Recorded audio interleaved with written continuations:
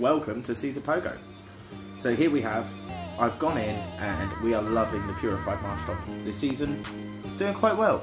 So we're coming in front of cast form. We're not running any water moves. We have return and we have mud, so it's fine, we can hit it with the mud bomb. It won't one-shot it, but they do switch out into the Gramble. So we come out with our Nidoqueen. We don't care about saving any energy.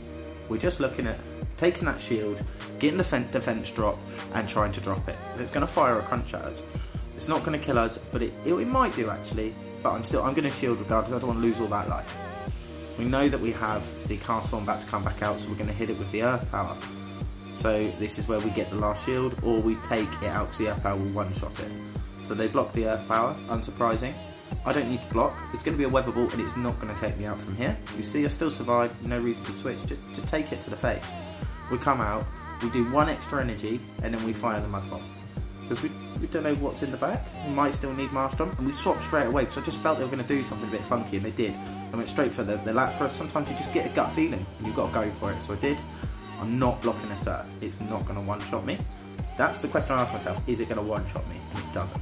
So we get to make the Dazzling Gleam. And obviously, after we've made the Dazzling Gleam, we're not going to have enough energy to get to another one, and there's no point in firing. I say that, as I'm watching now, I can see that I wasn't even going to make it. So that was exactly how that player goes. We come out.